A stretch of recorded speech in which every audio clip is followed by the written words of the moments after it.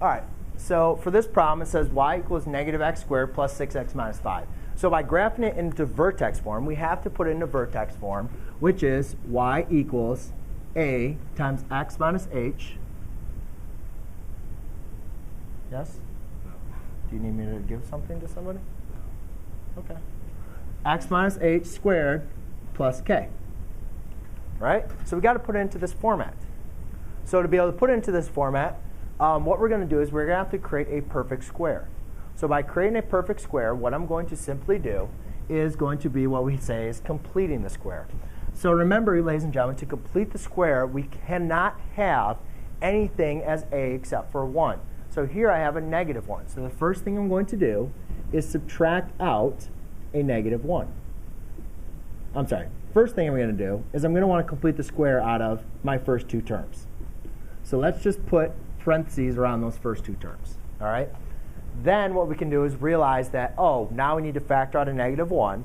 So let's factor out the negative 1 out of the first two terms.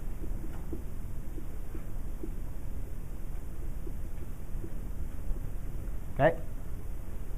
Now what we can do is we can complete a square. So we factor out a negative 1. So therefore, my a is going to be negative 1.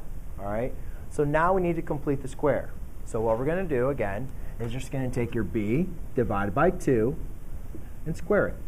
So negative 6 divided by 2 is negative 3. Negative 3 squared is positive 9.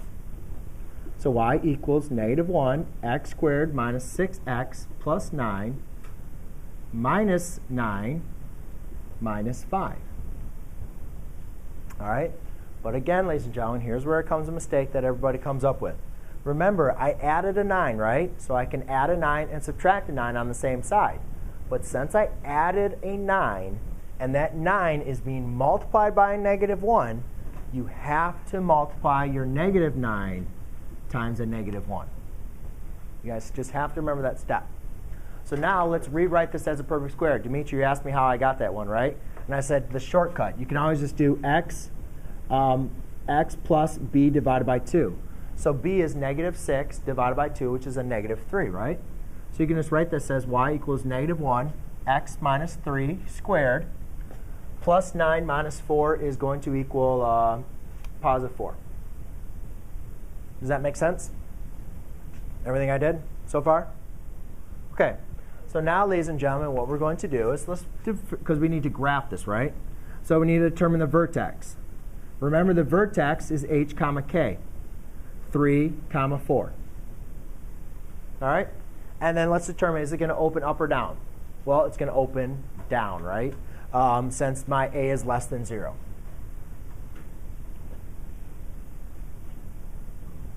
OK.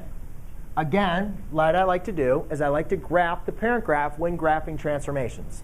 So I'm going to graph the parent graph. Remember, parent graph has a vertex at 0, 0. It contains a point 1, 1 and negative 1, 1.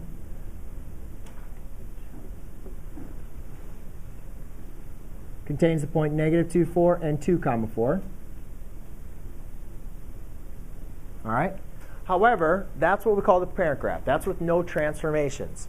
Now, what you guys can see is I have a transformation. I have a new vertex, right? My vertex is now at 1, 2, 3, 4. All right? That's my new vertex. Now I know that the graph opens down, right? So the graph is going to open down.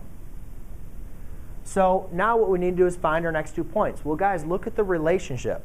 The relationship between the points is over 1, up 1, over 2, up 4. Is there any change? Is there any vertical stretch or compression on this problem? No? No. So therefore, your relationship is still going to be the same.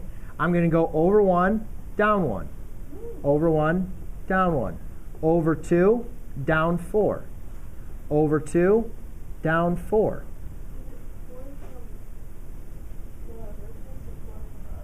Four from your vertex. OK? And then our blue is going to be our final answer. Anybody have any questions on that? No? Good?